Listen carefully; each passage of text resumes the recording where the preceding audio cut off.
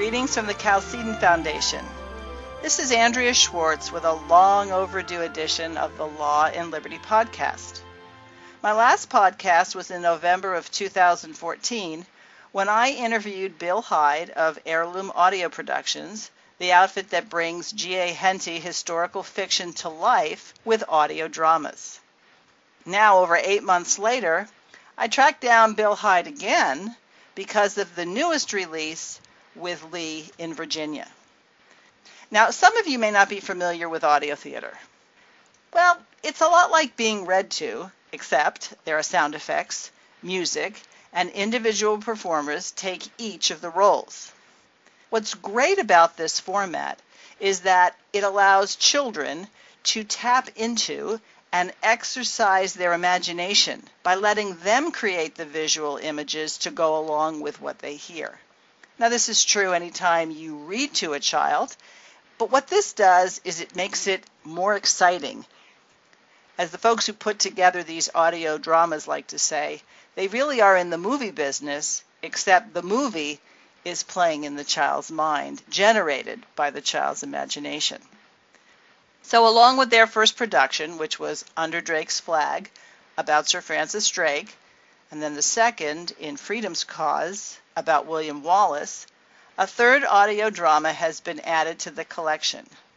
With Lee in Virginia is set during the Civil War, telling the story from the perspective of a young boy who grows into maturity as he fights under Robert E. Lee in the Army of Northern Virginia. The war between the states was a tumultuous time in our nation's history and has had lasting ramifications. There are many themes and lessons that are pertinent to our day, and this audio production addresses many of them. I think you'll find the discussion I recently had with Bill Heid both entertaining and instructive. Enjoy.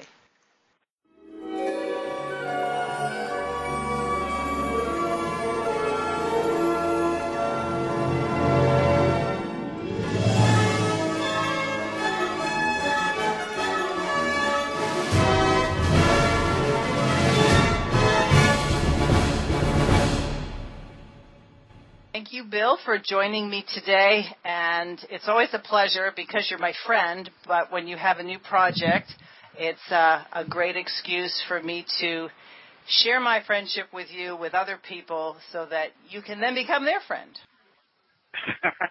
You're welcome. It's always great to be with you as well, Andrea, so thanks for having me. Okay, so back when you first started your bringing the Henty novels to audio theater, you started with Sir Francis Drake, and I fell in love with the format and your perspective to bring history to life so that there isn't a distorted view of not only the Christian part of history, but the fact that young people were not only expected to be responsible, they were given lots of examples of people who had been responsible. Does that sort of sum up how you picked which Henty novels you would bring to life? Yeah, I would say that's true. We like the stories generally that really have kind of a guy that had a biblical faith and that we can kind of tell the backstory of that. Henty, as we've said before, is one of those guys that lived during the Victorian period. His assumption, his presuppositions, if you will, were that everyone knows that Christianity is the only real religion and the only real belief system that is cogent and makes any sense and so forth. And so a lot of times he didn't really talk about the faith of the individual as much as we would now, being in a bit of a postmodern, post-Christian, if you will, world. And so we love those stories where young men can be mentored, and women as well can be mentored by people that we think are real heroes and learn, learn from the example. And that's kind of the pattern that we've tried to achieve. The most recent one that is available for people to buy, and we're not really going to go too much into the story of it because I don't want to give it away and I want people to buy it, and they can buy it, by the way, at the website withleeinvirginia.com. and it brings to life the period surrounding Robert E. Lee as the general of the Army of Northern Virginia during the war between the states. But the interesting part to me is Henty was not an American, so he didn't particularly have an axe to grind. He wasn't a Northerner. He wasn't a Southerner. And the story itself was written a good 25 years after the end of the war. Why do you think G.A. Henty thought it was important to tell this story? Well, that's really a great question, because I think just like de Tocqueville came to this country and kind of wanted to know about the freedom thing, and I think Henty was one of these guys that he wanted as a storyteller. He came later. He really wanted to try to figure out why we had to lose 600,000 plus lives on the issue of slavery when Wilberforce and company kind of put it away without firing a shot.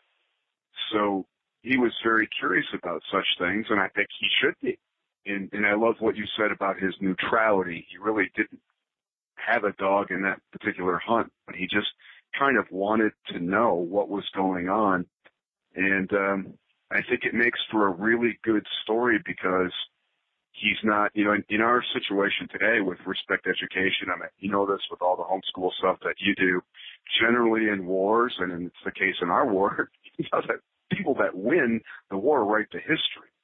So most of the history that you get in this country, and I would be sad to say even a lot of Christian curriculum is sadly wrong about the perspectives. But as I said, Henty came in with this objective perspective on it that really makes for a nice, clean story. Right. It's funny. I'm a Yankee. I grew up in New York, and I can remember learning about the Civil War, and even as a child, I said, this doesn't make sense to me.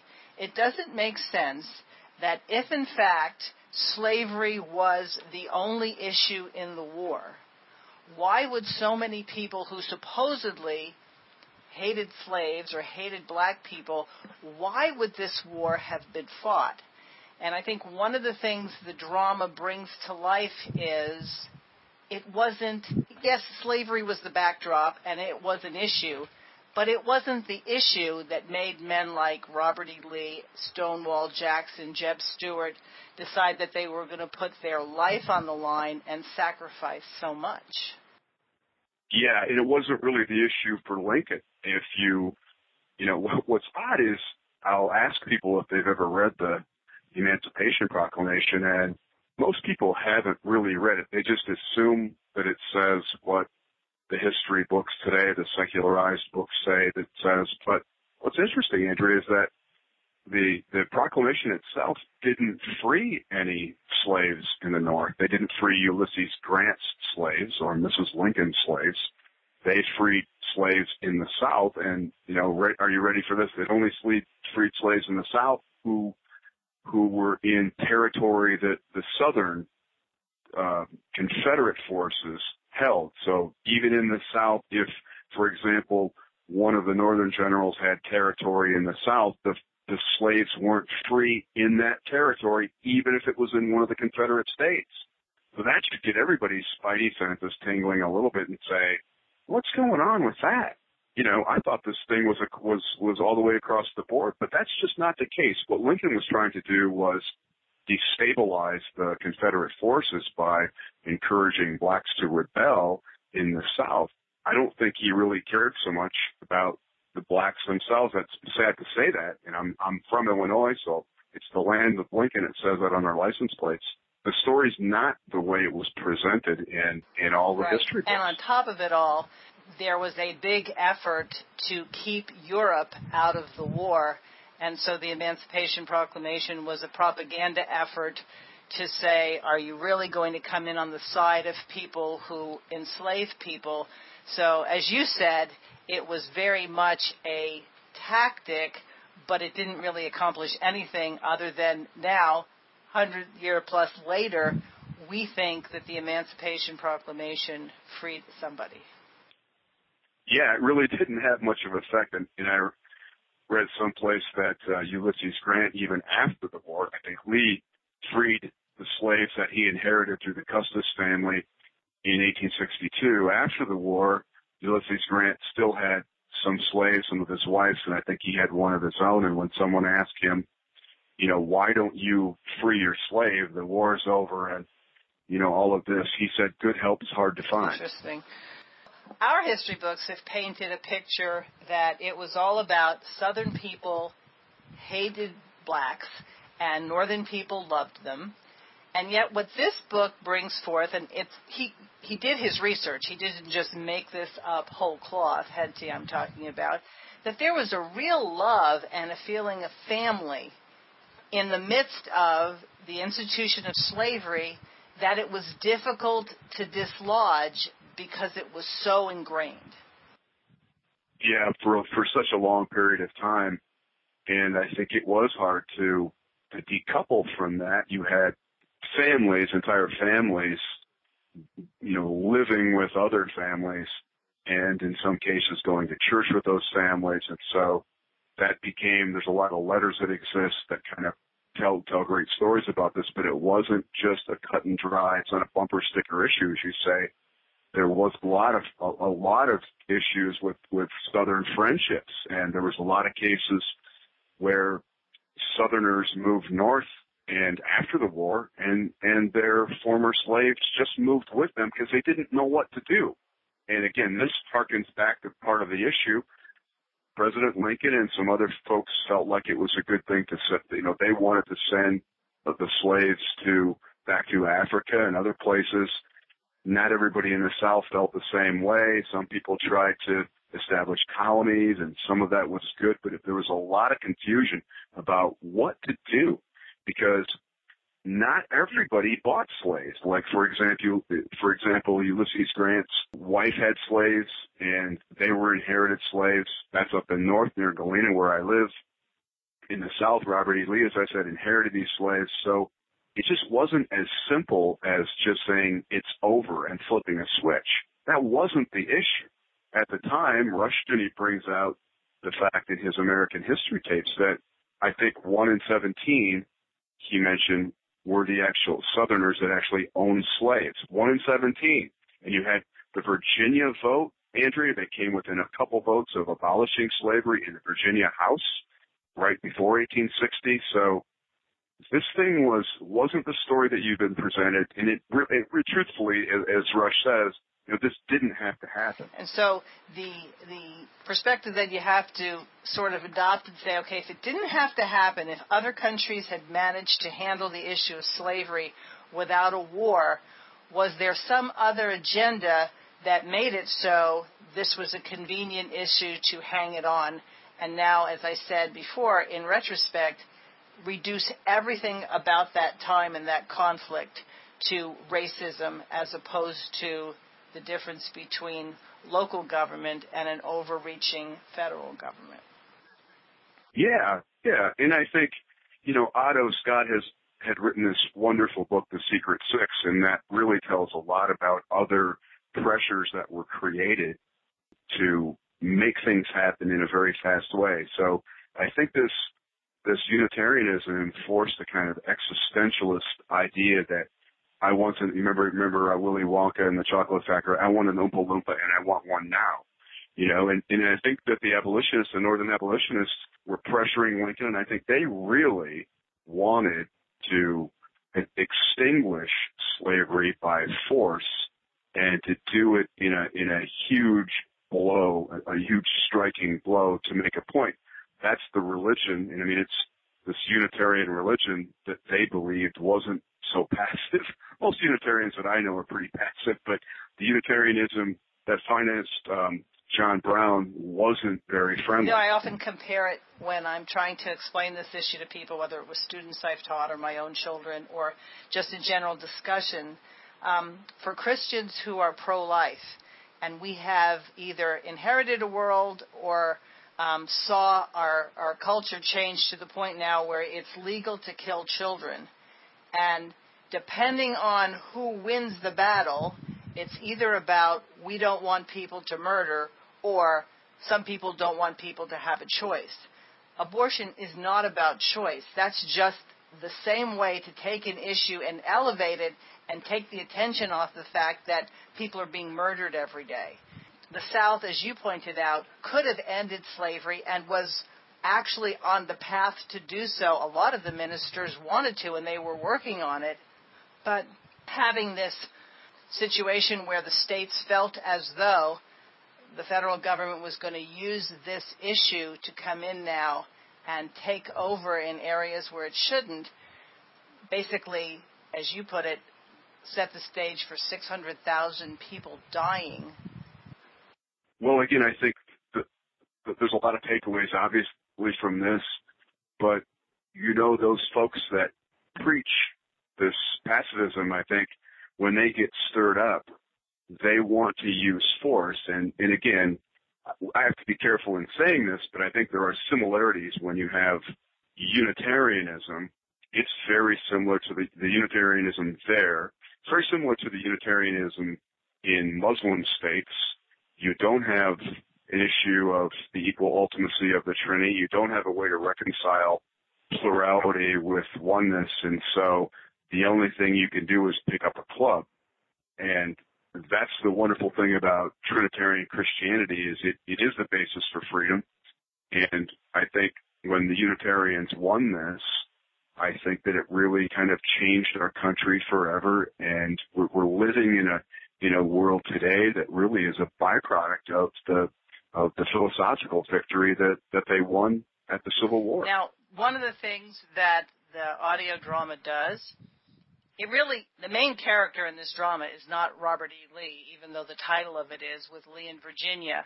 What Henty does is he tells the story through the eyes of a young man and his, I'd say adventures, but it starts off being very, very idealistic.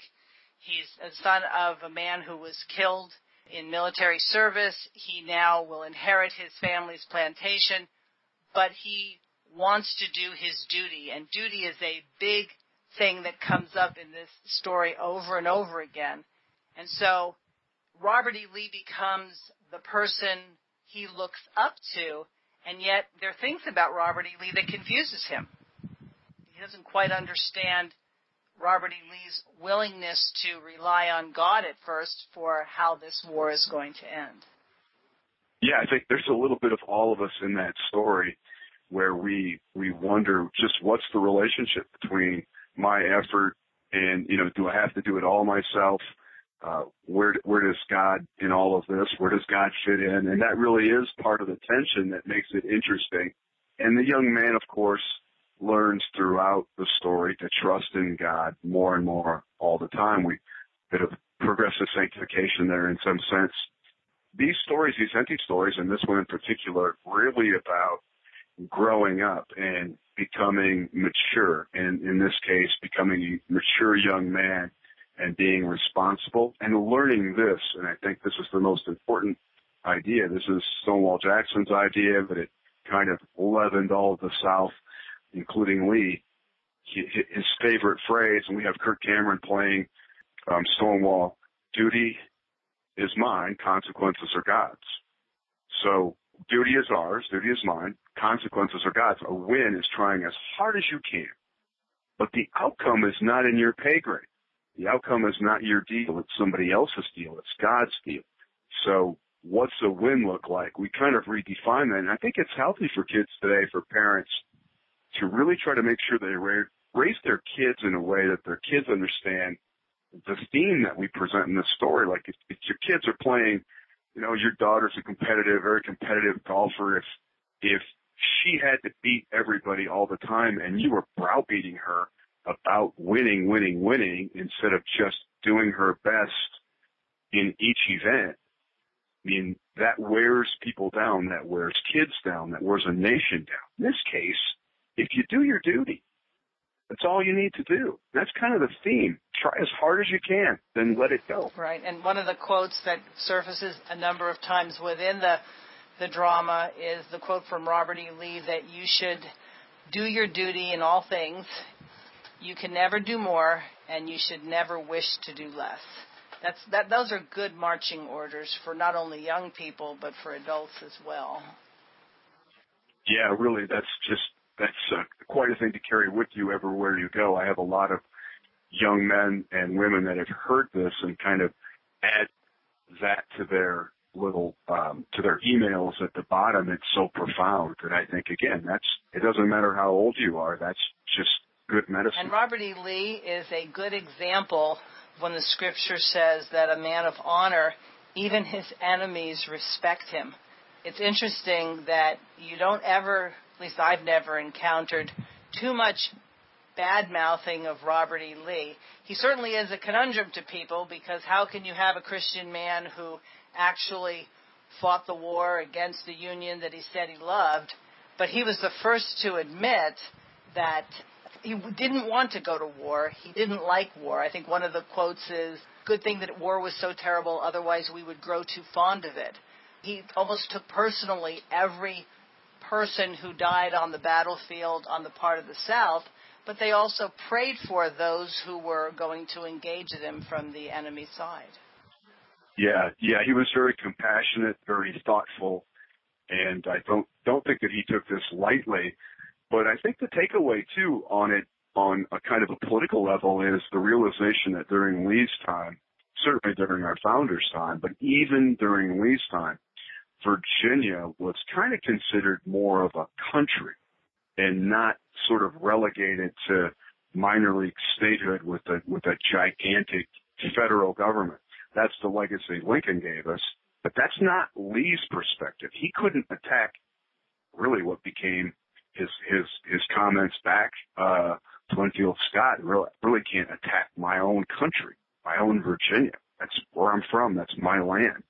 So we don't tend to think of things that way, but as you can kind of get your feet into his shoes a little bit in this story, you start to realize that, you can't pull somebody out of their historical context and, plop them down onto the Rachel Maddow show and expect it to all make sense. It's going to be confusing. It's going to be choppy. And when you understand that the first choice to lead the Union Army, they went to Lee and asked him to do it. In light of the fact that we have all this talk about the Confederate flag and it should come down, and I don't think a lot of people even understand what the issues were, even the ones who were defending the Confederate flag. I don't think they understand it from a biblical worldview.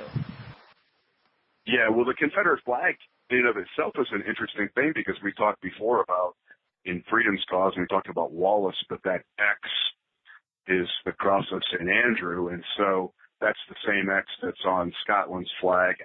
That's those are Wallace's people, and in many cases, these Middle Colony people were Wallace's genetic progeny anyway, so it's kind of the same war. You're fighting tyranny in Scotland, you're fighting tyranny, the encroachment of a federal government here, and I think that the flag's probably misunderstood, as you say, quite well. But I will say this, that's really kind of interesting to me.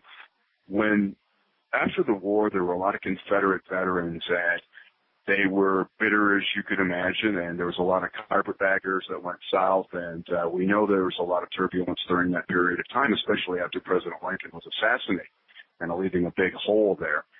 But a lot of Confederate veterans put their battle flag out on their porches and in their yard, and Robert E. Lee said something that I think really maybe is the best position in his case. He said, take your flag down. Our country needs to heal, and it's not going to heal if you continue to keep the position that you think that you have. We lost this war.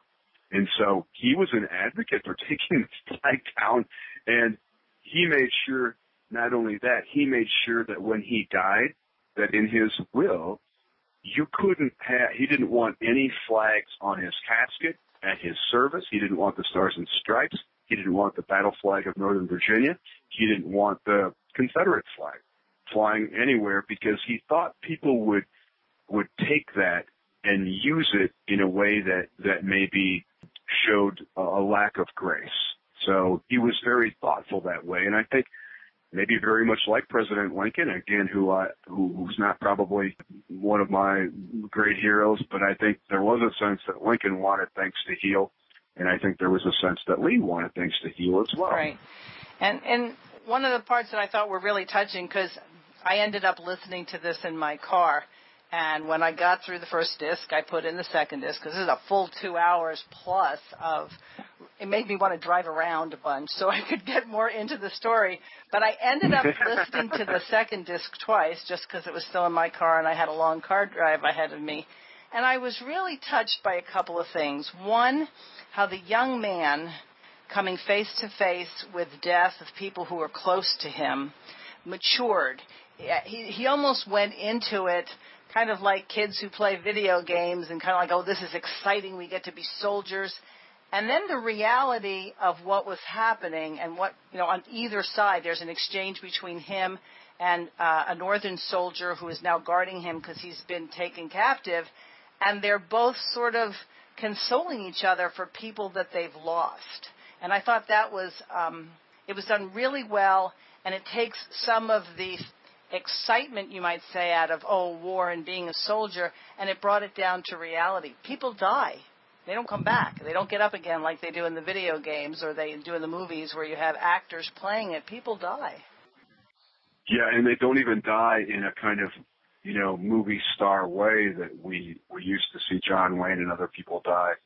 I mean, this is horrible stuff. Death is hell, as they say. And we try to make that point. It's a family thing, so we have to kind of walk the line a little bit. But we really did, go a little bit extra to try to make sure that there were those real interactions, because this was a brother against brother type of war, and there were all kinds of people in this war from different places. One of the things I want to say, too, Andrew, that I think is important, and especially for our listeners here is, people, liberals and conservatives, you have a hard time trying to find people to embrace God's law, even when we're running into the world that we're running into today. I think more than ever we need to look at God's law, but, if you decouple yourself from God's law, you also decouple yourself from the laws against kidnapping and slaving, which are capital offenses. So you go to Deuteronomy and go to Exodus and you find something more vicious than any liberal would try to paint on slavery. It's a capital offense. And so that's just, I would think that God's law would be the friend of every liberal that's against slavery, but it's not. And so we have an interesting problem when we try to come up with a standard for ethics, right? We've got a standard for ethics that we can all understand. So the conversation when everybody goes to do apologetics on this issue is, look, I know why I'm against slavery. In fact, the Bible says it's a capital offense. But I guess, Mr. Atheist, I'm wondering why you're against it. And we've got to start asking questions like that and forcing people into, finding out their epistemological core, as Van Til and Rush would probably say. But this is another tool for that type of thing, because we have got God's law in this, protecting black people. And if we would have had better theology, if we would have had people looking at God's law in this country earlier, we wouldn't have even gone down this road. So we got to blame the South to some degree too. But what do you do with a guy like Robert E. Lee? He never bought a slave in his life. He inherited slaves through the Custis family. George Washington's adopted son, and he's got to figure out a way out of it. So we have to be graceful to those people as well. And it wasn't that easy because, for example, because of the lack of adherence to God's law and the man-stealing, which this is how the slaves got there. Very few of the people who fought the war had actually gone out and kidnapped someone from another country. By that time, the trade had pretty much stopped, and there were people who were rotten to their slaves, but they were also rotten to other people, their wives and their children. So it's not like they were wonderful people to everybody else and they were rotten to their slaves. But the institution was hated by a lot of people, but they didn't know how to undo it because the country really wasn't ready to receive people who were not educated, and so it was a process. I think that the takeaway here is for parents, they should listen to this drama because their history is probably really shaky on this period of American history, and we can certainly suggest after they listen to it that there are some resources, certainly that the Chalcedon Foundation has in terms of American history, but there are a number of books, and I'm sure that your website will refer people to for further study, because your goal is to have American history or world history or Christian history told accurately, but in an engaging way that the whole family can enjoy. Yeah, well, at first I would recommend getting Rush's world history and his American history. It's invaluable. I mean, you absolutely have to have that. But we do include a curriculum where we kind of force some of these issues and try to bring some of these things that are sore spots out into the surface where they can be looked at, examined, and dealt with biblically. I think that's, you want to heal slavery, you want to heal slavery, where people own slaves. You're gonna use the Bible to change that. I think that we're in a country right now where we have a lot of people that are slaves spiritually. All you got to do is read the news, and there's almost demonic behavior. I would say not almost, but demonic behavior that exists today. It's slavery, plain and simple, and the kind of slavery that Paul talks about as well. Then we've got probably another problem of equal proportion, and that's we really have gone from the personal ownership of slaves to state-sponsored slavery, and we are all, to some degree, participants in that. And I think really what President Lincoln did was expand the size of the plantation in some sense, because, boy, sharecroppers never paid what we pay in taxes, federal, state, county.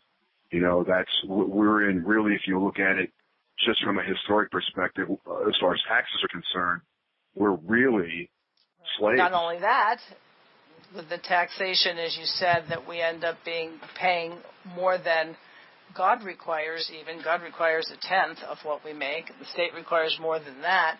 But just the fact that Americans are so willing to be in debt that Scripture, again, isn't being followed, because the Scripture says there should not be debt for more than 6 years.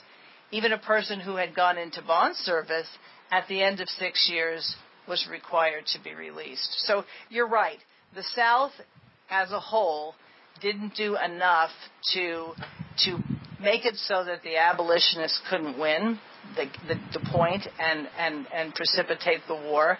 And I think that's one of the things, that was the second point that I said that was really quite touching, how at the end, when Robert E. Lee makes the decision that he's got to surrender, he had such respect from his men and loyalty that they would have kept fighting until the last guy was standing, but he had the grace of God to say, no, we've lost this contest. Didn't mean that he gave up his principles, but he wasn't willing to just have needless loss of life.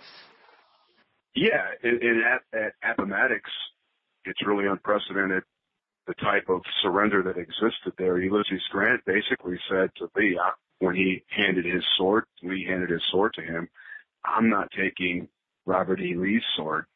And so he gave him his sword back. I don't know of any place in history where that's true, where that same thing is happened. So this is really, really an important point. So then he takes his sword, he gets back on his horse, he gets on Traveler, and he rides back into the camp, as you say, and his men see him coming, they start to line up, and you know what they say? Should we hit him again? Should we hit him again, General? They were willing to do anything, and these were people that weren't wearing shoes always. They probably represented General Washington's men. In some case, they were underarmed and poorly clothed and didn't have the ammunition or anything that the North had.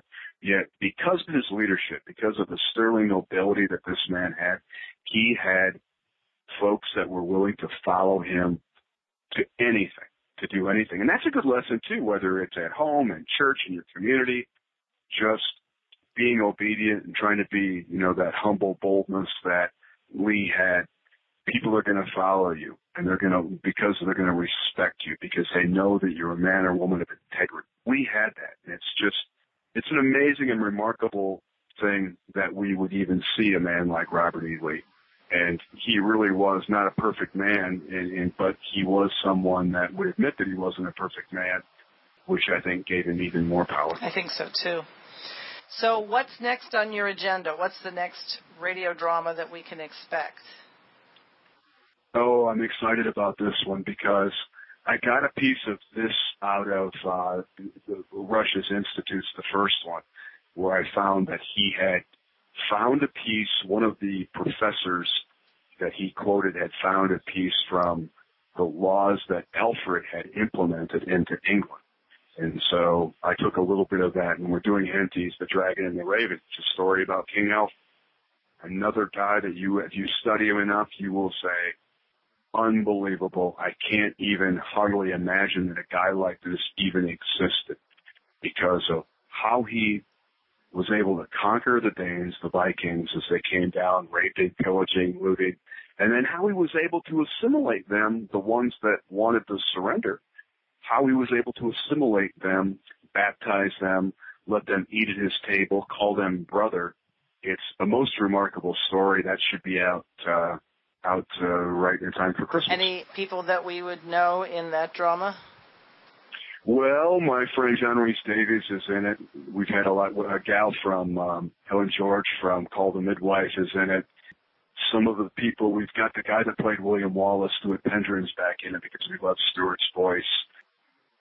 You know, Alfred was fond of gathering his men around and going and looking at the Psalms and trying to find war psalms here, and he would, sing When the Enemy Comes In, roaring like a flood, and he would get everybody whipped into a frenzy biblically before battle. And the truth of it is, he became fiercer because, like Robert E. Lee, like Cromwell, like a lot of these men, he trusted in God, and he was not afraid of man, and he was not afraid of Vikings, and that gave him an incredible power to go forward without any fear because he just didn't care whether he died or not. He didn't want to, but if that was God's plan for him, that was God's plan for him. So there's some remarkable traits among these great people that are all the same. They're willing to draw a line, and they're covenantal, and they say, I won't go past this line, even into death. And those are good lessons for today because we kind of get back to that kind of thing. We're slipping fast, and we really need great examples in history that we can say, gee, this guy pushed the Vikings back with smaller numbers, with some superior tactics and so forth, and he was able to do it. And then he established law. Of course, you had the Shire, you had decentralized government with Alfred, created the county system, and tried to decentralize. And jury of if you don't have Alfred, you don't have a jury of your peers, and you don't have common law. And he started the English Navy, and I could go on and on and on, and hopefully I'll get a chance to actually do that with you next time. Yes, indeed. Well, there's a good point because, first of all, if we want to be successful in battle, whatever the battle may be, full-scale war or just the cultural battles that we face, we have to be on God's right side. And by that I mean we've got to know the law, we've got to apply the law. These men were faithful in their understanding of Scripture, and they were men of character and integrity. So you wouldn't have adulterers in the bunch, or you wouldn't have people who were trying to defraud others. You had someone who had real care and compassion. Well, the lesson here is if you want God's blessing in your efforts, then you need to live according to His Word. Now, some might say, well, if that's the case with these godly men, how come God allowed the South to lose the war? Well, the bigger picture is that the judgments of God were on the country itself, and our task now, 100-plus years later, is to look at each other as people in God's image and work towards sharing the reality that those who follow God's law will be blessed and those who don't won't. And so instead of being characterized and allow the characterization of us to be, oh, you're hateful people, you just hate everybody, quite the contrary. We're sinners saved by grace, and it's our goal to reach other sinners so that they too might enjoy the grace of God. Yeah, and that's the storyline, I think, is really just without grace, you can't move forward. And our characters in the story, know that and understand that and learn that. like we all learn that, sometimes hard lessons, and it doesn't come easy. But I just think this idea, as we kind of close this idea of repositioning what a win is, and having a win be faithful to God, trying as hard as you can, and if you lose the war, if you lose some battle, if you lose your business, if you lose this or that, the real side is God judging you, saying, were you faithful in that situation that I put you in? And I think we've got to get back to carving out these plumb lines and teaching our kids that the standards aren't about winning and losing in the modern sense of what that is. The standards are being obedient. You're obedient and faithful, or you're not. That's the story.